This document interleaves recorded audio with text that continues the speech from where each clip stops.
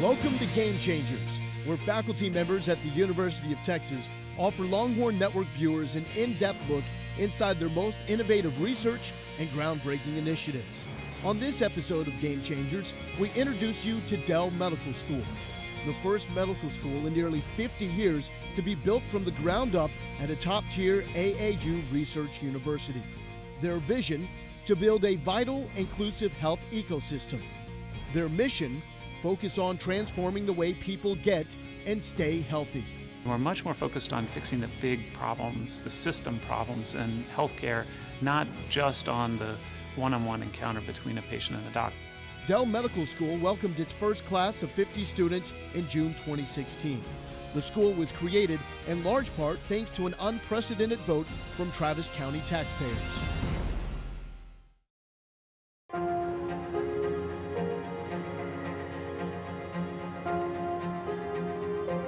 We spend more than any other country on healthcare, and yet our health outcomes are not so great. We should look at the amount of money that Cuba and Costa Rica spend per person on healthcare. Much, much less. I think it's $800 per person in Cuba, and it's about $9,000 per person in the US. The ugly truth about the US healthcare system is that it's driven by financial incentives. It's become big business, and there are a lot of components of that system that don't want to change because they have those financial incentives. I definitely think that redefining the system is necessary. To me, that means changing the goal from being a volume-based system to being a value-based system. It means creating better health and achieving better healthcare results in ways that bring down the costs of keeping more and more people healthy. We're living longer, we're healthier than we've ever been. The problem is that we're breaking the bank doing it, and people are suffering unnecessarily. We're patching together people who are broken rather than building resiliency so they don't break in the first place. We're doing phenomenally on various aspects of healthcare. There's certain end-of-life care we do very well at. There's certain cancer care we do very well at. But as an enterprise, healthcare is not doing as well as we should as the most powerful, the richest country in the world that should be setting standards.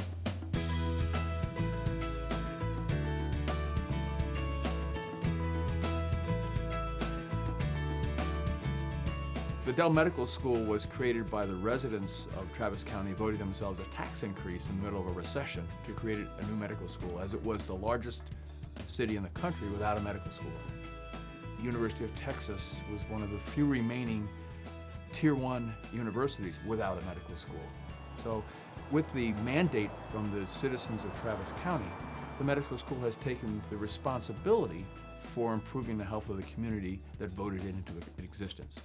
We have very unusual funding, which also is really important to our DNA. That links us to the community in a really, really interesting way. And obviously we love that connection, and we're giving back to the community as quickly and as much as we can. This unique opportunity exists because the people of Austin and Travis County voted to increase their taxes to fund this medical school. That's unprecedented. I don't know of any other academic medical entity here or across the world that was built on that kind of foundation. We take that very seriously, and so we have a very specific commitment to measurably improve health in this region. Starting a medical school from scratch is a big undertaking, no question, but there's also just a huge opportunity in doing that.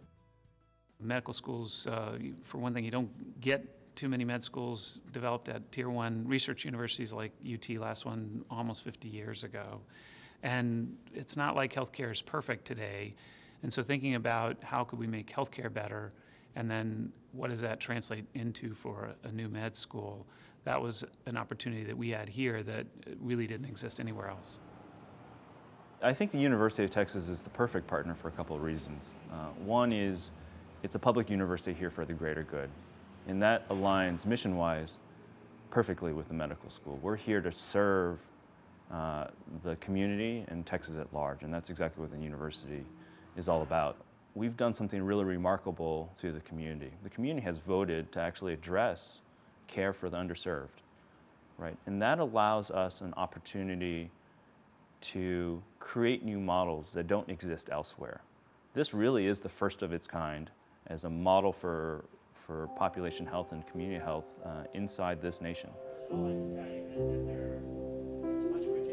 University of Texas, with the 17 other colleges on campus, allows the development of a new med school to occur where there's some synergies with the other colleges.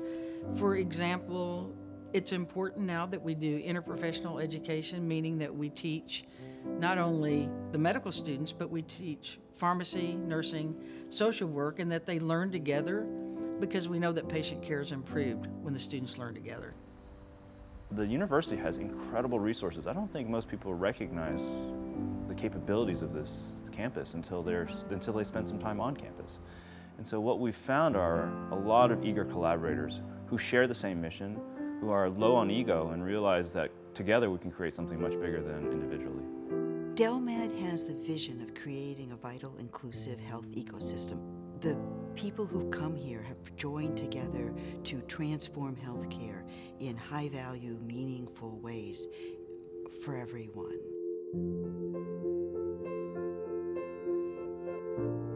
The healthcare system in itself is an ecosystem, and by that I mean that when you think about healthcare, you might think about a hospital.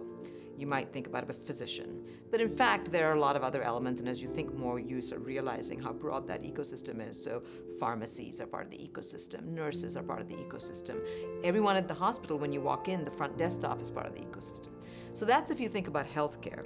But for us, we take an even further step back because we're really trying to focus on health. It's all the elements that we need to keep us healthy first and foremost, and then secondarily address issues when we get sick. We have in healthcare amazing people, smart, dedicated, hardworking, caring, who came into healthcare to help people. Doctors, nurses, physical therapists, receptionists, people working in healthcare are there to help people.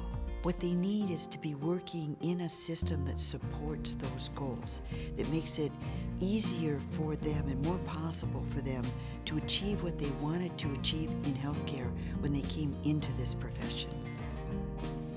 We're different in a lot of ways. I mean, down to the core, we're different. We're really focused on what we think the future of healthcare should look like.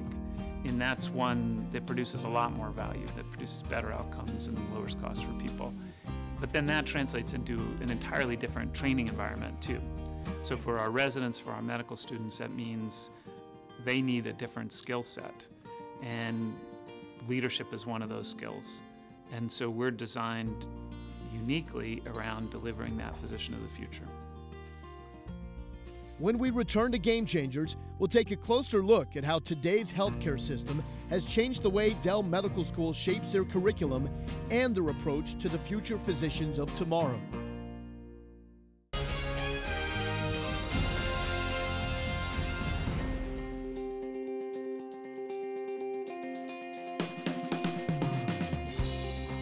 We started again with this notion, what do we want healthcare to be like? You know, what's wrong with it? How do we fix it? Then that translates into a curriculum. You know, how do we want the physician of the future to be trained? And then once we had that, we could design the spaces specifically around our needs. And so one of the things is we don't do lectures in the traditional way.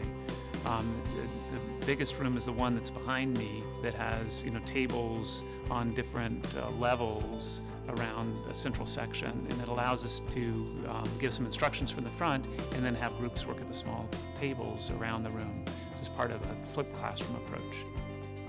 The other part is we're really focused on communications and on community, and the building actually is a place where the students practically live. They've got kitchens here, they've got, you know, all kinds of rooms for relaxing, but also lots for working and learning in, and so it's specifically built around that notion.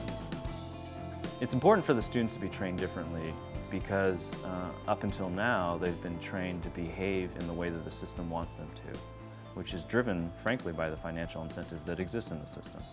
If we want the physicians of the future to act differently, we need to train them differently. We need to empower them to actually challenge the norms in the system, and then to actually solve the issues that the system's not incentivized to solve. My name is Whitney Williams. I'm a first-year medical student at Dell Medical School. I personally think about the fact that, there is one healthcare system and the way that it's run in this country is relatively uniform, though the outcomes don't really speak to, that infrastructure actually being effective.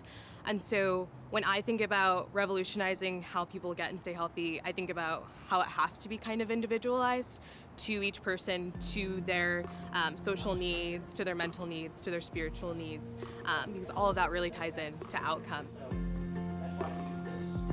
We're much more focused on prevention than most schools, and we're much more focused on fixing the big problems, the system problems in healthcare, not just on the one-on-one encounter between a patient and a doc. That's still critical, but it's not enough to have the kinds of changes that we need.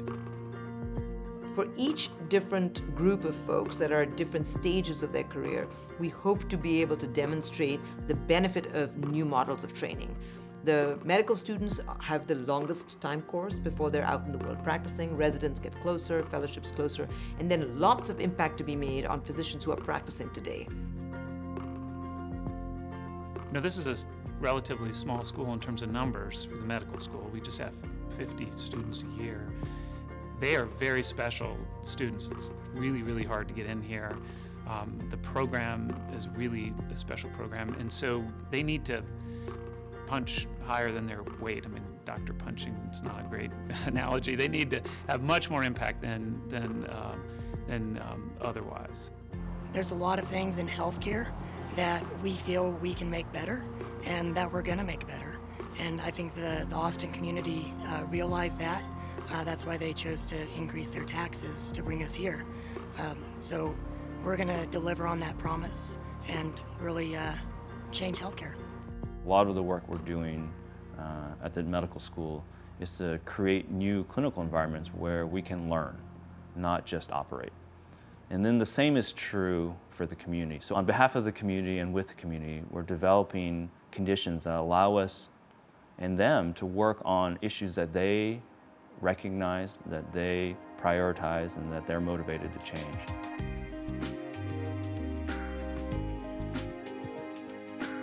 We're very interdisciplinary. It's wonderful at UT to have a great business school, engineering, communications, natural sciences, of course, nursing, social work. All those fabulous schools and others. And we can bring those different disciplines together in really interesting ways, getting around the traditional silos to look for more creative solutions to healthcare problems.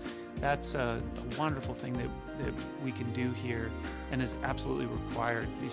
Some of these problems are not going to be easy to address in the traditional ways. Our relationships with the other colleges, we now have probably 7 or 8 that we've got real tight connections with. It just enables us to do so much more than we could do by ourselves. All that talent is actually helping to define the nuance of what it means to revolutionize health and healthcare. And then actively, every time we have sought support of any sort, the university has been right there, be it the UT Austin or system, and that's been tremendous. All these places where we could have collaborations, right, and create inter-school institutes. Well, the very first one we did was with fine arts. So, fine arts, what the hell? You'd think it would be natural sciences, something else. So the reason it's fine arts is we realize that the whole design approach to problems, you start with a person. What's their problem? Define, walk in their shoes for a day, really understand what it is their problem is, and use that as a basis to rethink the solutions. So that was the first institute we created, the Design Institute for Health. Design is a hard thing to explain, mostly because design is known traditionally by lay people as an aesthetic discipline, right? So design through fashion design or graphic design or interior design, and usually people associate it with some really aesthetically pleasing output. And while that may be still true, what people don't realize is what generates that output is actually a very complex and nuanced process, a really creative one. And so design is a creative problem-solving approach to finding answers to really tough and complex situations and problems and challenges, and usually with a human issue at the center. Okay. So let me just look over your blood pressure really quickly, okay? In healthcare and health, most of the value is in the human transactions, the human interactions. And if we can't unpack those, then we can't solve for them. And design understands where to begin by understanding those human motivations and then takes iterative approaches to creating creative solutions. It provides the underlying architecture for the cells to sit on. Physicians haven't been able to prevent us from getting to where we are currently in the healthcare system. And part of that is that we haven't had strong enough leadership within physicians to take on the big, hairy problems with the systems of healthcare. They've been great at the one-on-one encounter, but not so great at the system level. So we think there's a real need to train those leaders. So what that means to us is people who really can rise up and work with change management, work with business principles, also understand how to work within a team just to provide care. The Dell Medical School created this Department of Population Health to pay attention to all those populations, the population of people in care, the population of people in the city, the population of people who aren't getting care but need care. But also, population health looks at the health of the population, not just the sickness of the population. So the notion is to get upstream from when people get sick, and what can we do to promote healthy behaviors, promote health, and to avoid and prevent conditions that can affect their health and well-being. We're creating new models that will be more effective, more inclusive, less expensive. If you think about what it means to create high-value care, it means improving outcomes in ways that reduce costs. Next on Game Changers, we look at how Dell Medical School is not only changing the healthcare model for Travis County, but for the nation as well.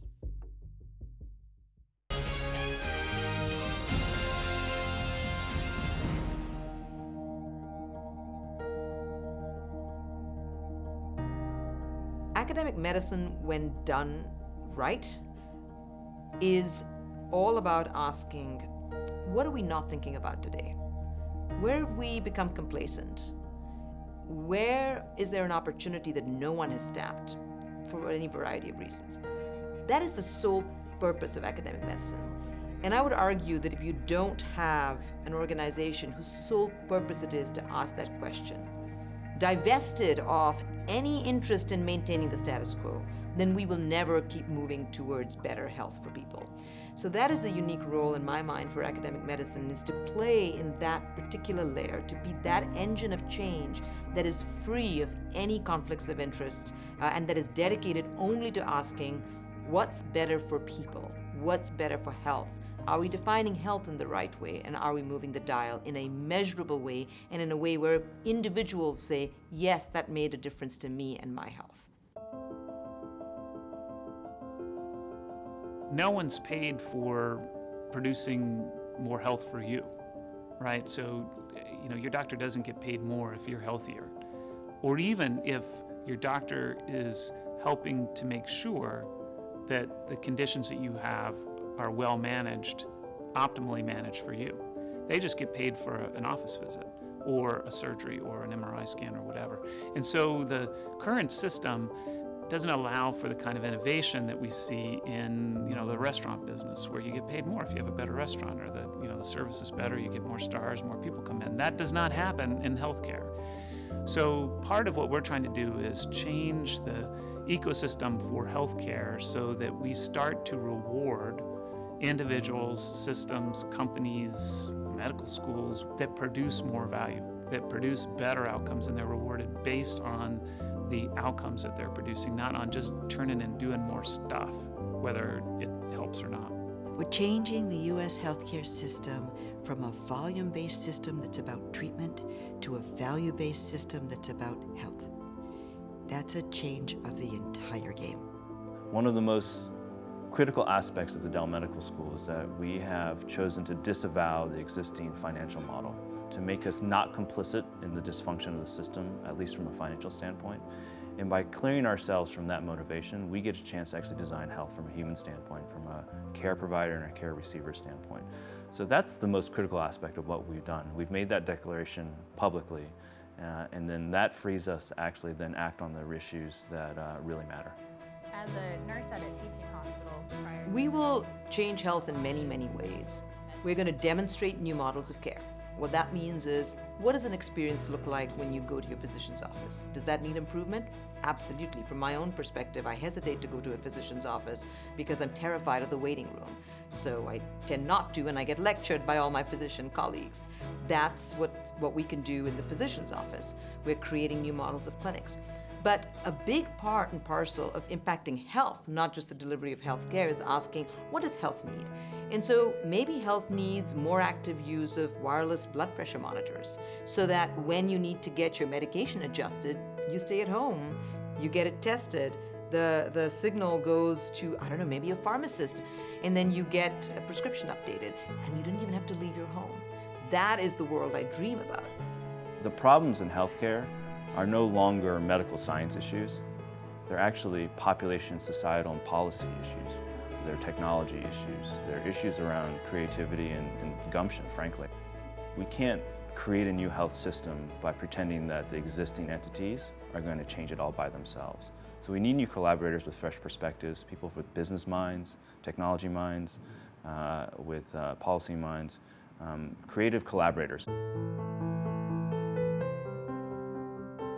In the next several years, as this unfolds, I think we will create a very powerful model of achieving better health for the people interacting with Dell Med, for the whole community in Travis County, and hopefully to be a model for other places as well.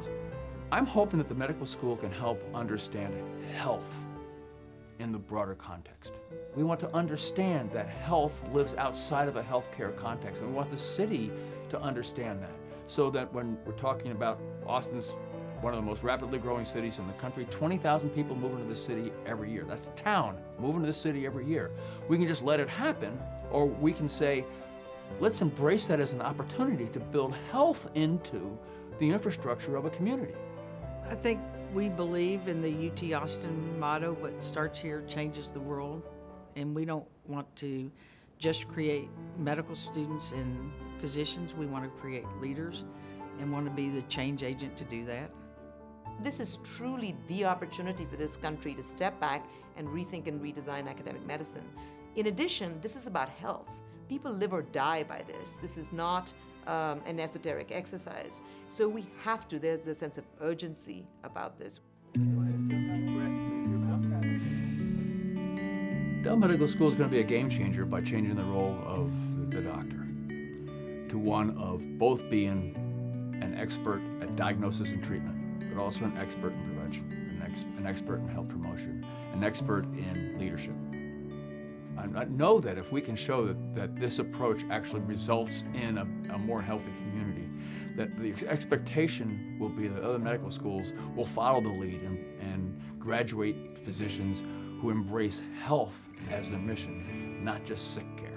We're trying to add a dimension to the standard medical education that provides training in leadership, in enabling teams, in involving the community, and in being focused not just on health care, but on health.